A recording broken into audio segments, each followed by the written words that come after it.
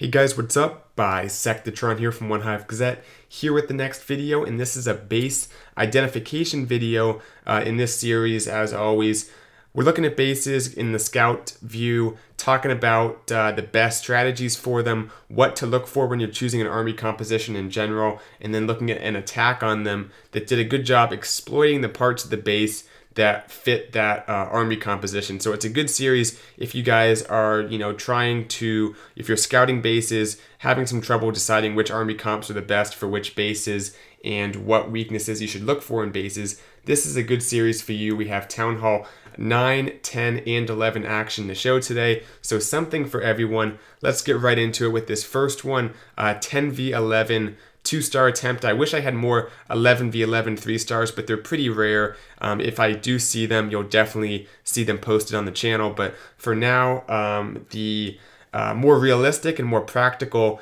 2-star, which is ever important in these wars, especially post-update. So taking a look at this base, the first thing you want to look for when you're scouting a Town Hall 11 for a 2-star is, are these air defenses offset? Can I use dragons? And they don't even have to be offset, but are they away from the town hall enough that at least two of them can be ignored, and I can just take out the other two and then just go for the town hall with the dragons? So the answer to this question is yes. The air defenses are a little bit offset. They're in kind of distant locations from the town hall. A good base to use dragons on, and of course dragons are probably going to be your best bet post update if you're able to use them, depending on the base. So you also have to recognize the percentage is pretty much up here. There's so many buildings, it's worth using a few baby dragons. Get that percentage, because the town hall definitely has to be gotten from this direction. The dragons it'll be too difficult to come any other way besides coming at the short side of the base here towards the town hall. So that is how the base was attacked, and knowing that, he has to pick up some percentage up here. Other things he was trying to do for dragons, you have to do two things. You have to get the relevant air defenses taken out, and you also have to create the funnel for them. So basically how the attacker did that is he sent in a kill squad right here, grab these two air defenses, create the funnel here, then down here do a golem and a queen. Just those two things. Let the queen step up, create the funnel by taking out some of these buildings, and then from there it's a straight path coming from the 3 o'clock side towards that town hall. It's important to note that you almost never want to attack a symmetrical base like this from dead in the line of symmetry, just right down the middle, because oftentimes there's going to be air defenses that are going to take out any stray dragons on both sides. So by coming in from one kind of side of the base and taking out these two air defenses, he ensures that these air defenses won't even matter, because the dragons will never get in range, at least until the town hall is taken out and the percentage is already gotten. So he kind of eliminates this Inferno too a little bit, because it doesn't engage till the end. Whereas if you come straight down that line of symmetry in the middle, oftentimes you deal with both Infernos, a head-on air sweeper. It's just typically going to be more defenses. So the side, if you can come at an angle like this, is going to be better, and it works out really nicely. Not going to talk too long because I have so many awesome attacks to show. Let's get right into this one. We have extremes with the attack. We'll fast forward. Drops down a test loon, then some baby dragons behind, picking up this all-important percentage. You gotta think in any Town Hall 11 2-star attempt, how am I going to get my percentage? How am I going to get the town hall? And then there's subsections of that. Okay, I'm using dragons to get the town hall. How am I going to funnel them? How do they overlap? How do I get percentage while creating the funnel? All kinds of things to think about. So the queen and the golem at the bottom, like I said, the queen actually kind of walks in a bit of a funny manner. She kind of goes towards the bottom, but she does her job for the most part. And then taking a look at the top right of the space, another important thing to notice is it's easy bowler funneling, because there's a 2-tile gap between the wall and the buildings inside the wall. And basically what that does is it makes it so the bowlers have to enter the compartment in order to target these buildings. And in other words, all you have to do is funnel some of these buildings and the bowlers will go in. There's no second layer funneling required, because in order to target that second layer, they're going to already be inside the base. So it makes it very easy right here. They step into the compartment. He goes ahead and uses a jump just because the wizard tower was there, wants to be safe on the entry, make sure his troops go in and get both air defenses, which they do. Great air defense dive, even gets the air sweeper, which was important. He could have froze that with his freeze spell because he will drop it right in that area, but the sweeper goes down, which was a nice touch. Awesome freeze on the eagle and on the Inferno Tower. Notice how once the eagle fires, the shots come in, so you typically want to freeze the eagle right before it launches, because once it launches, those bombs are going down and the troops are going to be targeted. So there's the rage, easy pathing towards the town hall. As I said, the last Inferno, these expos, the air defenses, not even relevant towards the last few moments of that town hall being up. So that's the benefit of coming in on the side, is you don't engage both sides of the base, which tend to have, you know, pretty much all the firepower of the base if you come right down the middle. So awesome stuff. We'll fast forward because that dragon like targets the P.E.K.K.A. and the CC and all that good stuff. So take just a moment, but nice attack, 61%. Always good percentage there when you get in the 60s for sure. Let's move on to our next one, a Town Hall 10 base. Taking a look at this one here. It was 99%, but I'm going to go ahead and show it anyway because it was such a nice attack and it was pretty much a 3-star, just not quite. Of course, miners, hogs, both good options, but let's not forget La Lune is always going to be on the table for these bases. And this one, there's a few good points of value to be gotten. These core air defenses are great for tanking because you can tank the expos, of course, but you can also tank the queen. Very reliable to drop a skeleton spell because she's going to be targeting a lava hound on one of these central air defenses. So central air defenses are good to have. Also, these wizard towers right next to these air defenses. That's 2 wizard towers that you don't even have to worry about for your balloons because they'll be on lava hounds should they be there. And another thing here, easy to wall breaker in the king and let him just go off on all these air targeting defenses. There's like 4 of them, so great value to be gotten. Plus the pathing is really nice. If you just kind of, it's almost like miners. If you create the funnel with the queen up here, she can grab an air defense. She can actually grab that wizard tower too, I think. The king can grab all of these defenses, just suicide heroes on both sides really. Then La Lune down the middle. I'm gonna go ahead and start the attack just because it helps to see it as well. But really good base identification here. If that air defense is free and it's also by a wizard tower or an archer tower or a valuable building, oftentimes see, okay, I can drop my queen there. How can I use my king? Suicide hero La Lune is an underrated attack because it can finish off a base really quickly. Just uses the king. I actually would have liked to see a few Valks, like 2 Valks with the king, because you'll see he doesn't get this archer tower and he doesn't get the queen. And had he got the queen, he would have had an extra 2 spell space. He wouldn't have had to bring those skelly spells. So I think that would have been a good investment, just a few extra Valks there. Get the rest of that compartment taken out, including the queen. So draws the hound loon to the bottom, has an archer for that, which is always good to get them away from the lava pups once they start coming. So anyway, the pathing's nice. The king and the queen created the pathing on both sides, almost like a miner attack, like I said. There's the hastes. Now, one thing I want to really point out that I've actually recently noticed is with heal spells, especially Town Hall 10, don't heal as you're using your rages and your hastes. The heals are almost good on their own because you don't want to speed a balloon out of a heal spell. You want them to stay in that heal spell. There's no reason for them to leave it. It'll just take away that health bonus. It's just not necessary. So notice how he uses all his rages, all his heals at the beginning of the attack. Then he does, or all his rages, all his hastes at the beginning of the attack. Then uses the 2 heals at the end because if the balloons are being healed up, the fact that they're moving slowly isn't as big of a deal because they're in that heal spell. It would almost hurt them to push them out of it prematurely before they fully got healed up. So the next heal goes down right on that archer tower. You'll see that he gets all the defenses taken out. The only problem is somehow that lava hound and balloon ran back into the middle of the base. I'm not sure how that happened, but they get targeted, they get exploded, and consequently this attack is not a 3-star. But really nice stuff there. I love the funnel with the suicide hero on either side. The value is definitely there. You don't have to get the Infernos or the Queen taken out to do a La Lune. You can use the Skelly spells. You can just fight through those Inferno towers. Very good try. Oh, so close to a 3-star there. Gonna actually switch over to one of our own bases just because it was a really nice attack, and I think it's a very good example for this. Base identification, let me actually go into scout mode real quick just so I can talk about it for a moment. Taking a look at this base, you want to look at a few important things for using miners. Of course, it helps that this base isn't maxed out. That's always a good thing for miners, even more so than other attack strategies because they are kind of an overpowering attack in a sense.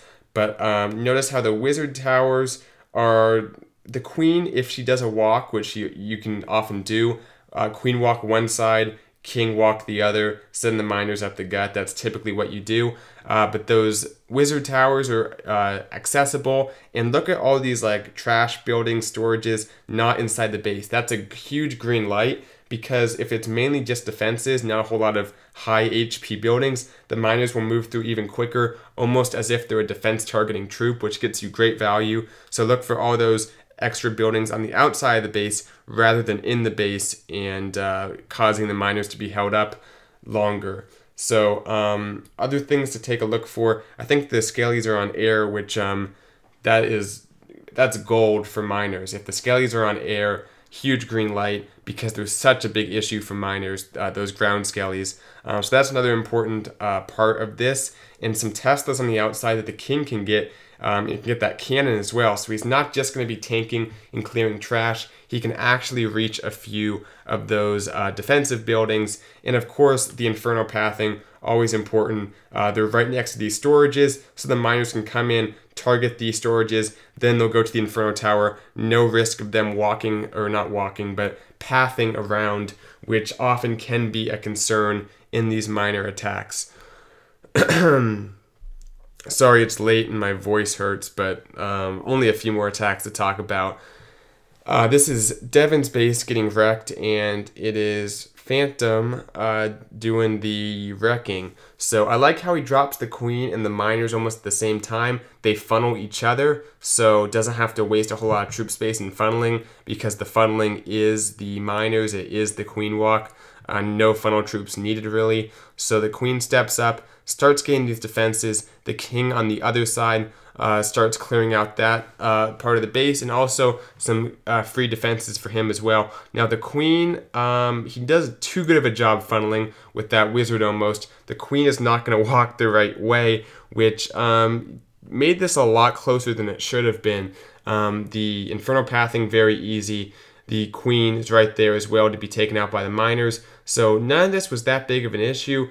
His heal spells I think were pretty good as well. It's just that queen is just sitting there on the Lava Hound, which was not supposed to be happening. She should have been taking out these defenses along here, but she's not. So those are all going to still be up for the miners. The king right now just going down as he triggers that last giant bomb on his side of the base. So great value from the king. But the problem is a lot of the stuff that the queen should have taken out is now surrounding the miners and picking them off as they move through. And it's going to come down to the queen really. Go ahead and fast forward just for sake of time. But the queen going to shoot through some of these walls. The miners unfortunately go to the outside of the base, which can happen. But you know, they come back in from time to time. You kind of have to get that initial push. But the miners that were still inside the base were killed by those defenses. But here's the queen. She steps up very close at the end here with these last two archer towers. But the attack is successful. It's a 3-star, and we'll fast forward to the end here. Good base for miners for all of the above reasons, and nice attack. Let's move on to number 18. Just 2 Town Hall 9s to take a look at, starting with Iron Lion. Sorry, I keep forgetting to go into scout view. I'm not used to doing that first. Great base for witches. And don't be fooled by the wizard towers on the outside of the base. As long as you're doing the strategy that involves the 4 healers, 2 on each pack of witches, the wizard towers aren't even a big deal because they can't take out a witch that's being healed up. So don't worry as much about that. Look at how the base is set up, and this one's just perfect. It's a nice little rectangle, so the kill squad can be jumped through, just 2 jump spells, a few wall breakers. They can go through about 3/4 of the inside of the base. Then the outside's very easily taken out by these witches. Not a whole lot of giant bomb threats, just a very nice, easy pathing. The walls are nice and flat. Just couldn't have been better, really. Yeah, just awesome stuff. He has a little bit of that's what I was trying to say. He has a little bit of a wall breaker or a jump spell fail. You'll see what I mean in just a second. But the base is so well designed for this strategy that it really doesn't matter. So one thing I like is dropping like a few minions, one especially on that town hall, weakens it up so the witches move through quicker. They don't get caught up on that town hall forever. So a nice touch there. But comes in with the witches first, the 2 healers on them. And like I said, they're not going to be in that much of a risk for those wizard towers because they have the healers. Even if the skeletons die, the witches are still difficult to take out. There's the bowlers. Nice second bounce onto that one Tesla down there. And look at the jump spells. Drops 2 jump spells, fat fingers, both of them on the same area. So it doesn't have that next jump to get into the queen compartment. Makes this one a little bit difficult. It takes a little bit more just brute force from the kill squad, but they'll fight their way through. So that works out. Witches moving through on both sides of the base. Nice flat wall, like I said, for them to take out. And oftentimes the biggest bases to worry about for using a witch strategy are the ones that have a weird layout in terms of walls. There could be some kind of weird spiral structure, like a weird circle or something. But typically, as long as the base is laid out in these nice cohesive compartments that allow kill squad with the queen, the king, golems, bowlers to move through and no risk of them like straying to one direction, as long as the jump spells can just let them from compartment to compartment, it's a viable strategy for a lot of bases. And the outside of the base pretty safe here. A nice straight shoot for these witches. We'll fast forward to the end here because he has so many troops left up despite that jump spell fail. Good stuff to the Iron Lion. Okay, one more to take a look at. This one was kind of a fun attack as well. Some good Town Hall 9 action for sure. Weird base. I think I've seen this before this war. But one thing this base offers is a very free hog lane. And I talk about hog lanes a lot because they're important. Basically, a hog lane is a path for your hogs to take. It's like a runway almost. It's no wider than the width of a heal spell. So basically, you can heal an entire pack of hogs as they move through because they're not going to spread out too much to the point where a heal can't cover the entire pack. So this is like a hog path. The width only goes up to 2 defenses, which is easily covered by a heal spell. These air defenses are far enough away they don't really become an issue for the hogs. So basically he can kind of send in a kill squad for the essentials like the queen. I think there's like a lava hound in the CC. Then just send in a mass hog, just take out this entire section. Eventually they will cut across, but by the time they've cut across, he's gotten such good value that it really doesn't matter. He just heals them up again, and it's an easy 3-star. 35 hogs queued up. Nice stuff to see there. Just goes ahead and drops down the king, a few hogs, a few wizards. Just wants to come in. I believe, I don't know if this was a cleanup or not, but it must have been without, because it seems like he knew there's a lava hound in the CC. So just comes in here with the king, gonna grab I think a little bit of a Tesla farm. Yeah, Tesla farm there. The defensive queen has the Valks queued up as well. Valks are always a great way to, if you kind of think to yourself, you know, I have a good like suicide king, but there's so much value. If I could just add a little bit of damage and hit points to that, I could get some even better value, and that's definitely the case here. A few extra Valks takes him the extra mile to get the Tesla farm, the queen, the bomb tower, all that taken out with just a very small push. So here come the hogs now. I believe he has hogs in the CC as well. Like I said, the heal spell can cover the entire lane of hogs. A few peel off onto those air defenses, but not enough to really deplete the actual main pack of hogs in any meaningful way. Still has that poison, which I think he'll use on the king here. Now, at this point, the hogs start to cut across, but and they do spread out a little bit, which makes it difficult to heal. But like I said, he got such great value before, and once again, another kind of hog lane forms on the opposite side of the base here. Giant bombs, all kinds of traps start to go off.